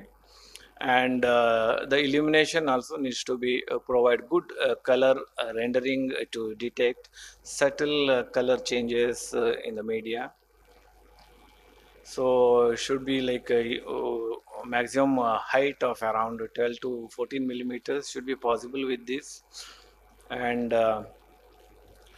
width also like 12 to 14 millimeter should be possible, and you can even will be able to make it 1 millimeter both vertically and horizontally to examine the anterior chamber details, especially for flare and cells. So with this, I think there's much more to it, but it's not possible to cover everything in this class. Any questions?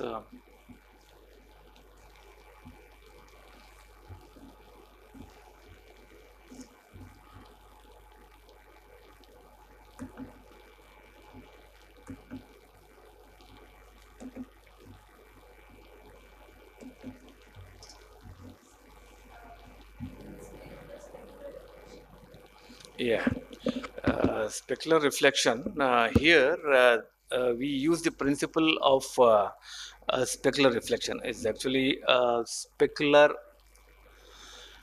reflection means the angle of incidence is equal to angle of reflection. Okay, so you have a 30-degree angle and 30-degree reflection angle. That is around the gap between the illumination system and the eyepiece is 60 degrees. So what exactly happens is um, when you focus the light on this particular structure, like you are examining the endothelium, so you have to focus on the endothelium.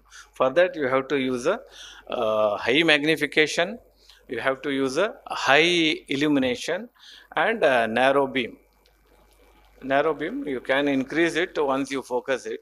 Okay, so this actually gives us the details of the endothelium. Endothelial layer can be examined. Actually, many of them, those who are not having this specular microscope, they use it as a mode.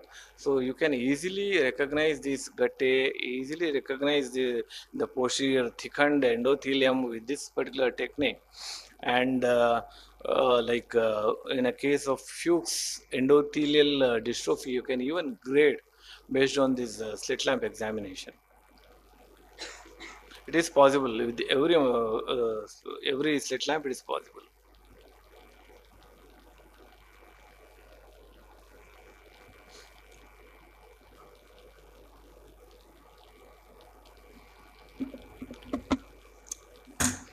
I think there is no more question. So thank you, sir, for elaborate presentation on different slit lamp examination technique. Thank you, sir.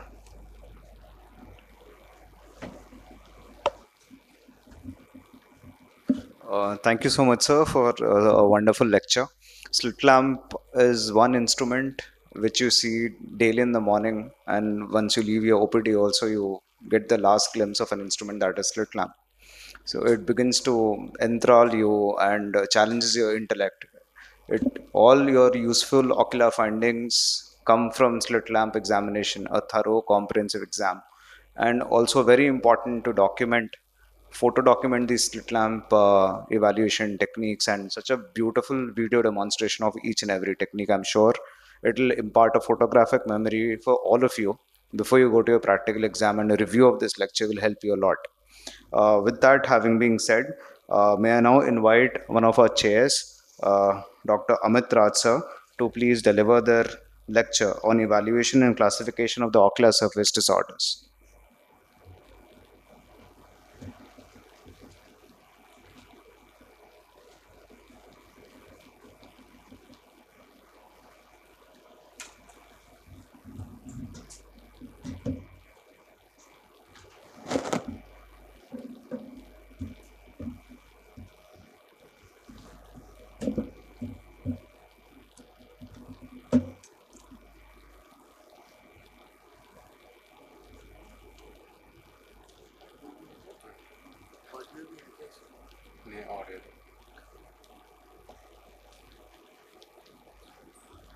Good morning to one and all. I am thankful to Chairman Scientific Committee for making me part of this PG program AIOC2023-GP179-EyeShala. So before moving to my presentation, I would basically know how many of you, as you all know, dry is a very common disorder, and you can say quite undiagnosed condition. Many of basically we go for symptomatic management in most of the cases. Patient of dry eye comes, especially in mild to moderate dry eye. Just we give some lubricating drop and send patient. And we generally tend to do not evaluate in detail. So in my lecture, I will stress why evaluation is important. So in between, I may pose some questions, some simple question to you, so that you have some interest in my lecture.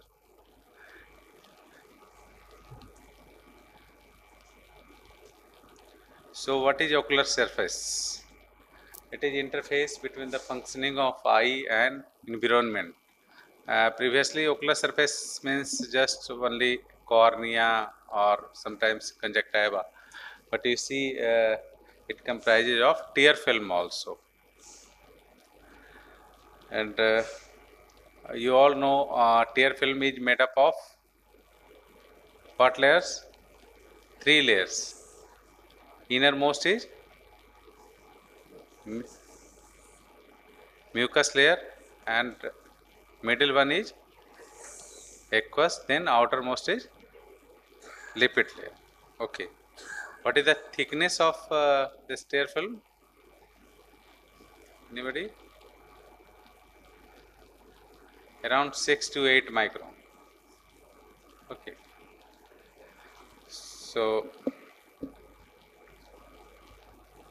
So basically this ocular surface serves as a refractive surface.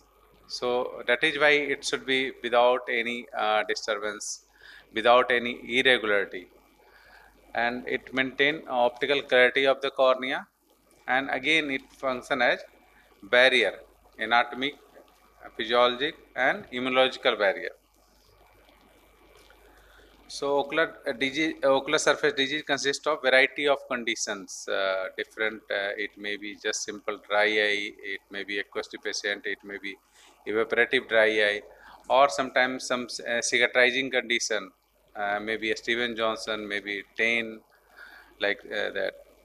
And there is wide range of symptoms, mostly non-specific symptom, foreign body sensation, grittiness, watering, sometimes tiredness of eye.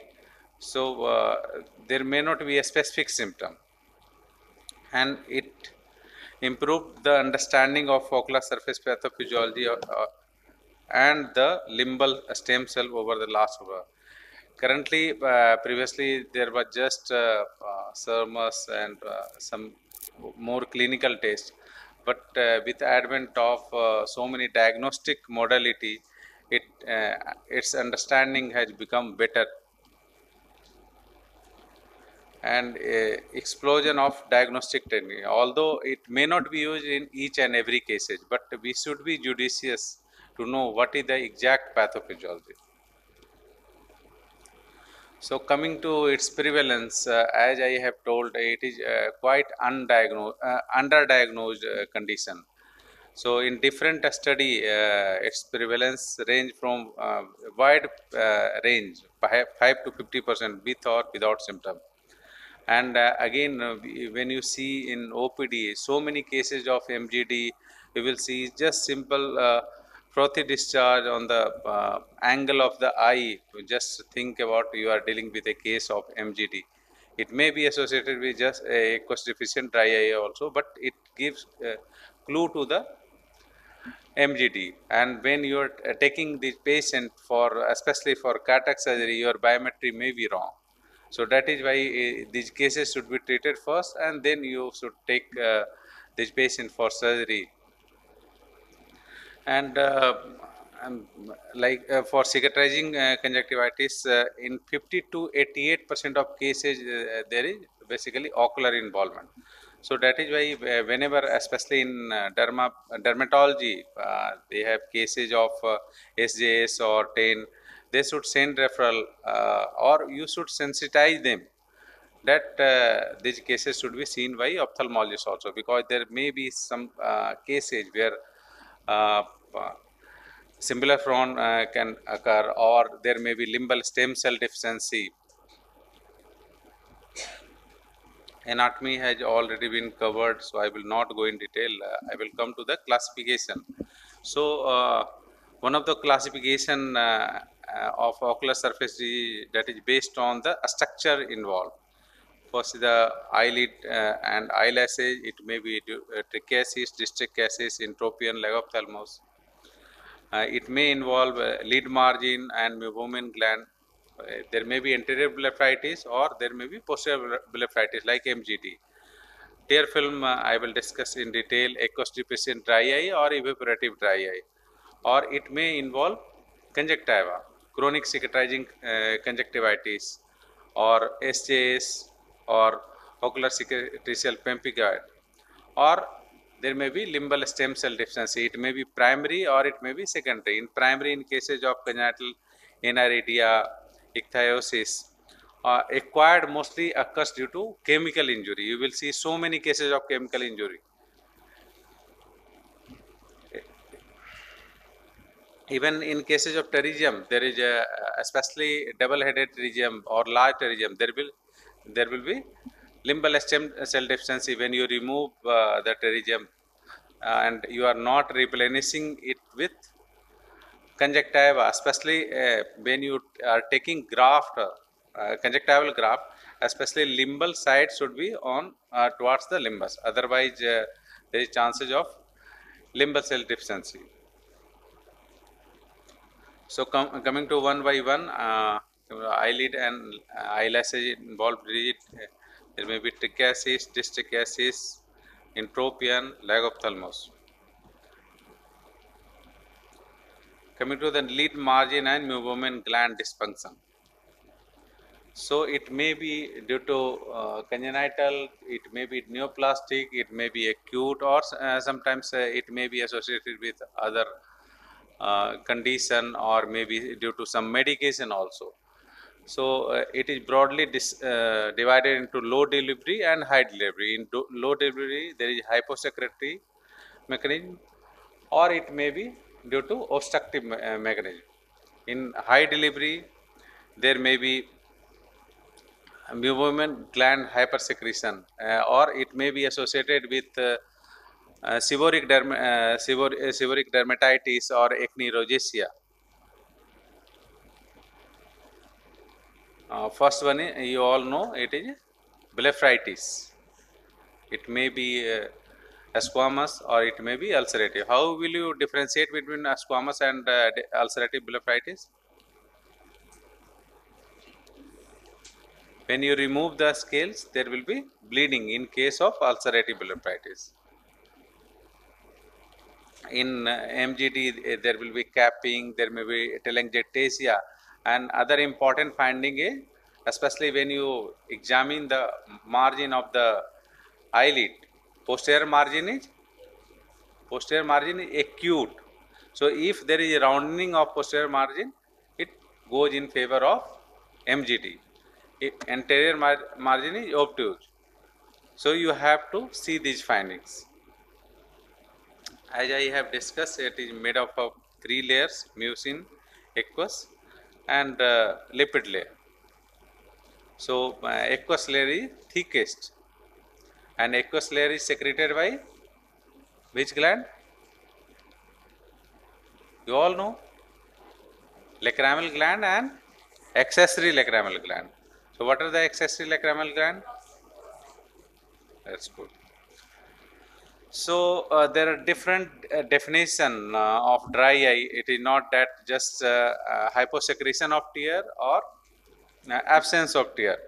So by different society, especially most important one is Dewey definition. Dry eye Buckshop 2. It defined as a multifactorial disease of ocular surface characterized by loss of homeostasis of the tear film and accompanied by ocular symptoms in which tear film instability, hyperosmolarity, ocular surface inflammation and damage, and there is neurosensory abnormality play etiological role. So there are 4 components: loss of homeostasis, tear film instability, hyperosmolarity, ocular surface inflammation and neurosensory. That is why when you are treating any case of dry eye, there is some amount of inflammation. So when you are treating primarily, always start steroid. It may be just low potency steroid, but always give a steroid for maybe 2-3 week, 4 week like that in tapering dosage. So again, this is a mechanism of aqueous deficient dry eye, and all these are interconnected. There may be environmental condition, low humidity, high wind speed, there may be high temperature, or maybe lacrimal secretion may be low, there may be high evaporation that lead to tear hypermobility. Then different enzyme is activated, then different interleukins and TNF alpha may be activated, that leads to again goblet cell and glycocalyx mucin loss damage that leads to tear film instability. So this whole cycle runs. There is another classification of dry eye. Again, this is one of the common classification. Dry eye may be aqueous deficient or evaporative dry eye. In aqueous deficient, there may be Jogren syndrome dry eye or non-Jogren. Non-Jogren in primary and secondary. Secondary is mostly associated with some connective tissue disorder. In non-Jogren, there may be lacrimal deficiency, lacrimal gland duct obstruction. There may be reflex block, especially in case of Bell's palsy like that, or some systemic drug, especially antidepressant drug, antipsychotic drug. They may be associated with dry eye. In evaporative, again, it may be intrinsic or may be extrinsic. In intrinsic, there may be disorder of the lid aperture, like you can say ectropion or entropion, eye lag of thalamus, eye not properly covered by eyelid, or there may be low blink reflex, as I have decided, Parkinson, Bell's palsy. So that will predispose to dry eye. In extrinsic factor, there may be vitamin A deficiency or some drugs that can cause extrinsic dry eye, contact lens wear. So as per different dry eye disease workshop and Asia Dry Eye Society, there is a recommendation how you will diagnose dry eye. So as per dry eye workshop, there should be symptoms of dry eye as well as one of the following. Non-invasive breakup time should be less than 10 seconds, osmolarity more than 300 milliosmol, and there may be sign of ocular surface damage. But in Asia Dry Eye Society recommendation, there should be symptoms as well as T-but. Here in dry eye workshop, there was non-invasive breakup time. In Asia Disease Eye Society, they have taken T-but. that should be less than 5 seconds. So coming to the conjunctival disorder, again there is a long list of condition that mainly due to chronic conjunctivitis. It may be due to giant papillary, follicular, membranous, or cicatrizing. So you can go through, and all these conditions can predispose to dry eye. Coming to the limbal stem cell deficiency, again it has been covered, I think. So you all know XYZ hypothesis that has been given by Thorpe. So basically X plus Y is equal to Z. So in X basically there is proliferation of basal cells. So it goes upward, and there is Y is centripetal movement of the cells, and Z is basically de-squamation of epithelial cells. So there should be balance between the X plus Y is equal to Z. So coming to the again cause of limbal stem cell deficiency, it may be acquired or it may be congenital. In congenital, most common is aniridia, keratitis secondary to some endocrine deficiency, especially MEN2, multiple endocrine neoplasia too. So and acquired mostly occurs with especially chemical and thermal one, multiple conjunctival surgery can predispose to limbal stem cell radiation, antimetabolite drug, especially mitomycin C. Systemic condition like SJS, ocular secretory cell pemphigoid, vitamin A deficiency. So you can see total limbal stem cell deficiency with it can form granuloma.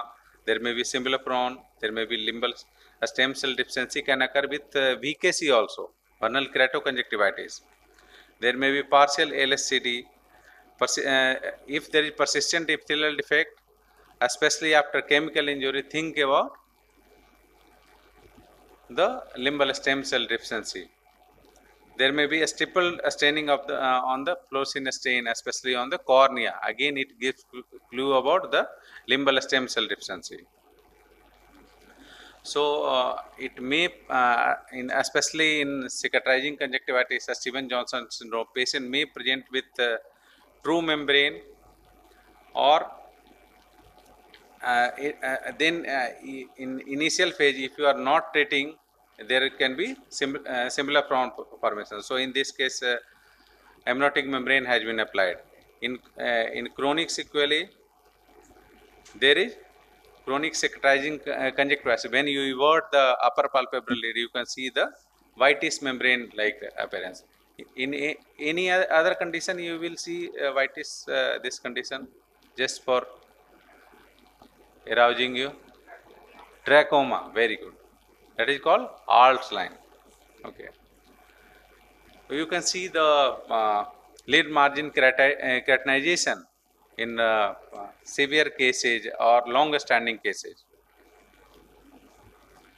So coming to the second part of my talk, evaluation of ocular surface disease. So this can be evaluated just by there are different subheading, tear film volume by Surmer test, ocular surface staining, madam has covered, I think, by fluorescein dye, that is one of the commonest dye we use, rose bengal dye, lissamine green stain. Corneal sensation can be checked by simple cotton vest, but there are some instrument, Cosset bonnet aesthesiometer, non-contact air jet aesthesiometer. So before doing test, one should go for detailed evaluation, even history taking. Systemic evaluation is again very important, especially in cases of connective tissue disorder. If you are not taking history and you are just treating these cases, again it will recur, or it may present with severe condition. Lead evaluation can be done by mevography, tear film osmolarity, as I have discussed. One can normal value is less than 308 milliosmol. Tear film interferometry, one can check the precorneal tear film thickness. And non-invasive tear film instability test, that is non-invasive breakup time, lippy view, tear scope one can use. There is a role of intersegment OCT for measuring the tear meniscus height, tear meniscus area, tear meniscus depth. And one can go and check inflammatory biomarker like MMP9 or lactoferrin. So coming to one by one, Sarma test, you all know, it is a quantitative assessment of the tear secretion. So you all know Wattman filter paper number 41 is used, and its length is 35 and its width is 5 millimeter. So where you will place? At the junction of middle 2/3 and medial 2/3 and lateral 1/3. So again it is of two type 1 and type 2. In type 1 without topical anesthesia, in type 2 with topical anesthesia, and it gives basal secretion, although there is some stimulation from the nasal mucosa, so it doesn't give accurate basal secretion. Okay.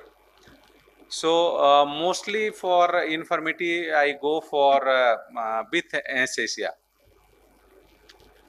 So if there is a constantly result of less than 5 millimeter, it is going in favor of dry eye.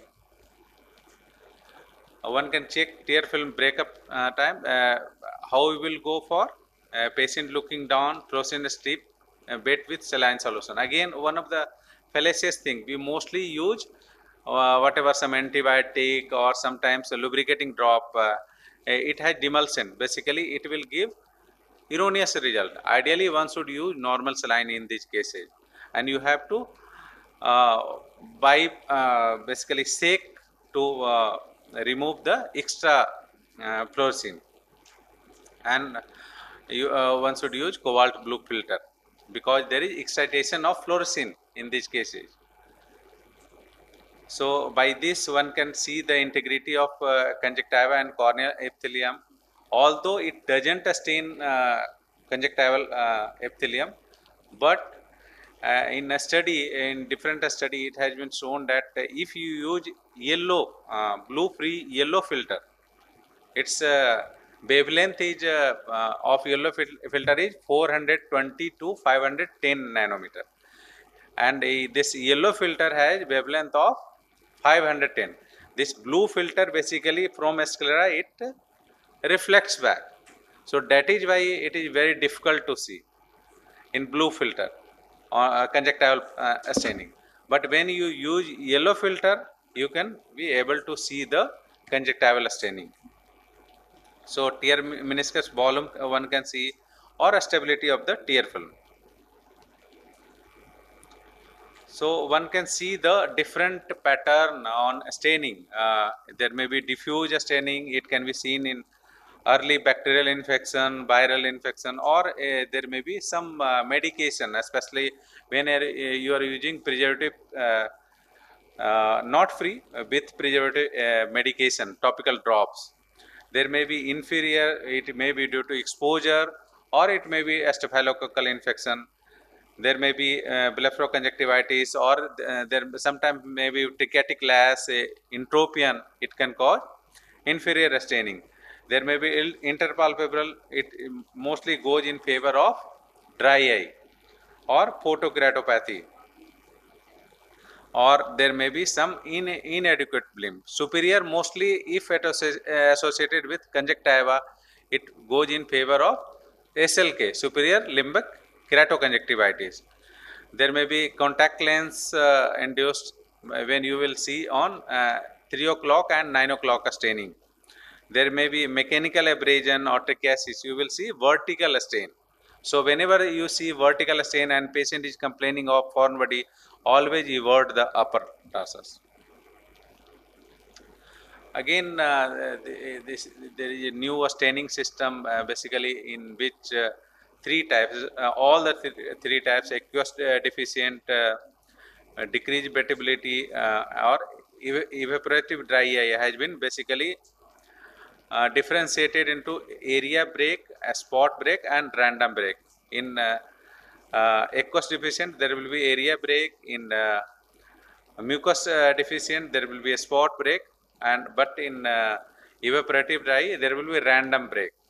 That is the basically basis of T-butt. When you go for T-butt and there is random appearance of black spot, if same black spot is appearing at the same spot, it means there may be some thinning, some scarring like that, or sometimes elevated spot, edema. So that should be ruled out. If there is a random appearance of black spot, that goes in favor of evaporative dry eye. Staining, I think ma'am has already discussed. Rose Bengal stain, especially it is helpful to stain the conjunctiva also. But the problem with Rose Bengal stain is it is quite irritating. There may be, you can say, a stinging sensation. Alternative is Lijamin green stain. One can go for Lijamin green stain. There are different staining system. I am already covered von Westerveld, National Eye Institute grading and Oxford staining. In von Westerveld, only 3 area was stained: nasal, bulbar conjunctiva and temporal conjunctiva. But in National Eye Institute grading, 5 area of cornea and 6 area of conjunctiva was stained. Evaluated on a scale of 0 to 3, and in Oxford grading basically it was compared with the set pattern. So this was a National Eye Institute grading. Grade 0 you can see there is no spot, in grade 2 some multiple spot, grade 1 multiple spot, and these spots are increasing. When you go through the Oxford scanning, basically it can be compared with the whatever you are staining, this pattern can be compared, so that you can grade as per Oxford staining system.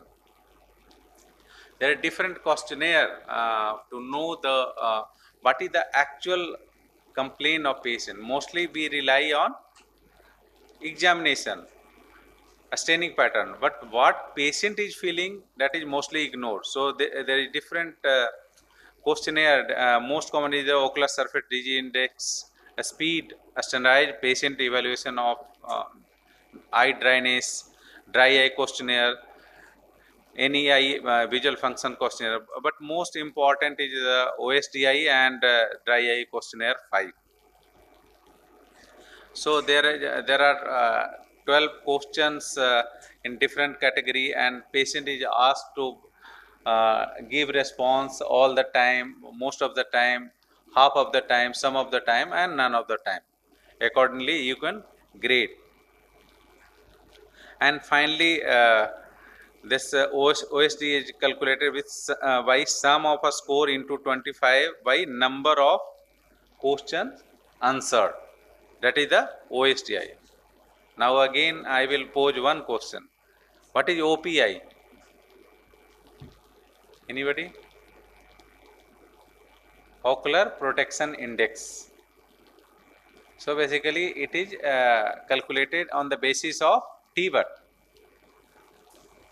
tear film breakup time, by it is divided by tear blink interval, that is ocular protection index.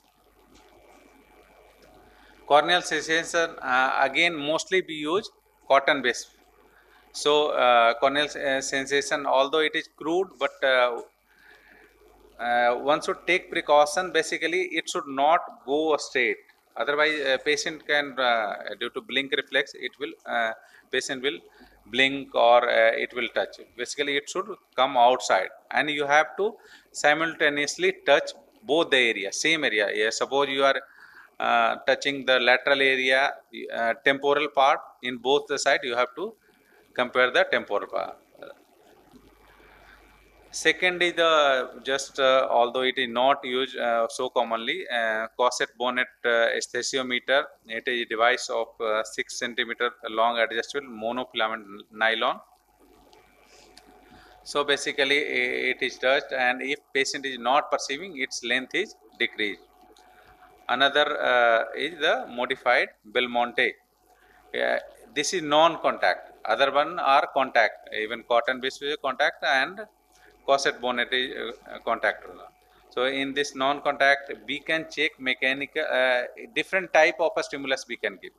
Mostly in other we are just giving the touch stimulus, but in this modified Belmonte, we give non-contact mechanical, chemical, and thermal. We can check sensitivity. Coming to the movement gland assessment, it gives a clinical evaluation under slit lamp microscope, and a structural evaluation. One can just see the lid margin, opening of the lid margin, and assess the orifices, capping, telangiectasia, rounding of the lid margin as posterior lid margin, and functional. One can press the mid tarsal area to see the what type of sebum is coming, whether it is fluid type or sometimes in severe cases you will see toothpaste like material is coming out. So this simple instrument one can use your autorefractometer for checking this. Infrared meovography, it goes for visualization and quantification of movement gland dropouts using photo documentation. Same thing is there, but you can basically there is a you can document by basically compare the pattern. Advantage is it is non-contact based on infrared imaging autofluorescence from the normal mevum, and one can check loss of gland, loss of mevum, altered mevum seen as dark lesion. Mevum gland loss can be assessed quantitatively by mevoscope. So this is the set pattern. So you can compare with the your how patient is presenting. Tear film osmolarity, again it is the upcoming device, although we do not use routinely, but one should know what is the baseline or what is the interocular difference. So basically ideally if it is more than 300 milliosmol, it means it is abnormal. But if there is difference between the two eye, more than 8 milliosmol, again it is significant. And in case if it is more than 326, it is severe tear osmolarity. It is handheld device, so one can use basically it touched on the temporal aspect of the eyelid. Tear film interferometry, it allows measurement of lipid layer thickness in nanometer, and it is ocular surface illuminated device with LED. Basically, LED light is thrown, and this reflected image is basically covered, captured by the charge coupled device camera, and then again it is compared with the normative pattern. So the different instrument in the name of LipiView, interferometer, tear science comes. So this is a typical LipiView image. Non-invasive tear film breakup time, I have already discussed. One can in DEW, DUGE, non-invasive tear film break time has been taken, while Asia Dry Eye Disease Society, they have taken TEVR. That is subjective. Basically, you have to use a metronome to measure the time, because 1, 2, 3, 4 like that, but you may be false. So ideally metronome should be used.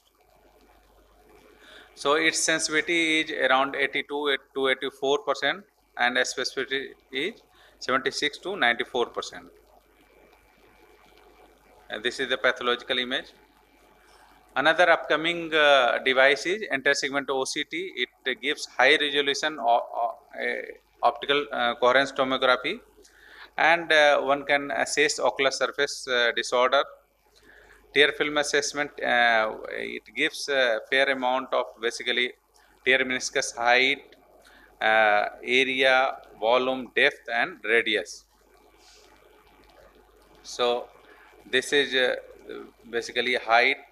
This one is height, this is area, and this is depth, and this is the contour, whether it is flat, whether it is concave or convex. Again, it gives clue about the tear film. In vivo confocal microscopy, again it is one of the upcoming instrument for dry eye assessment. So it gives microstructural imaging of the cornea in real time.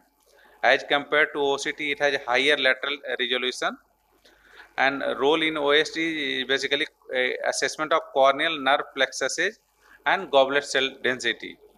Mostly goblet cell density, when you go subjectively, one can use impression cytology. So basically it is a type of invasive, but with although in vivo confocal microscopy it also touches, but not so much like that.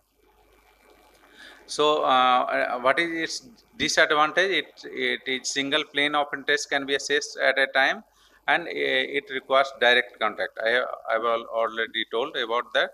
So what it will give, number of nerve per millimeter square, nerve density in millimeter, number of beading per 100 micron, nerve tortuosity and reflectivity, nerve length and width. So this is a case in which 6 months of cyclosporine has been used in a case of dry eye. So after 6 months, you can see this cell density, it is more regularized compared to this one. And in this one, you can see the number of nerve in subbasal plexus has decreased. Coming to the tortuosity, one can see the straightening of nerve, and keratocyte activation, one can see it has decreased after 6 months of cyclosporine. So basically it gives clue, whatever treatment, especially cyclosporine you are giving, it is working or not. So mostly we give a steroid for very short duration, but you can give cyclosporine for very long duration. There is last one is the inflammatory biomarker. Again, is the one of the investigative modality. It gives clue about the surface inflammation, and it gives clue about the clinically assessed conjunctival hyperemia, lip cough, and most clinically evaluated inflammatory marker is MMP9. Disadvantage is it is semi-quantitative test, and it's high cost.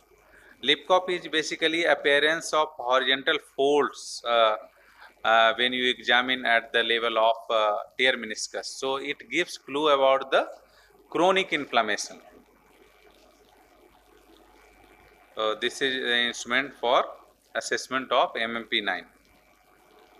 So to summarize, a thorough assessment of ocular surface anatomy and function is essential to know the exact status of ocular surface. History, patient symptom, traditional clinical tests are integrated part of newly described tear film oriented dry eye disease assessment. And use of newer modality helps in quantitative measurement and aid in early diagnosis of the ocular surface disorder. Thank you very much. Any question related to my talk?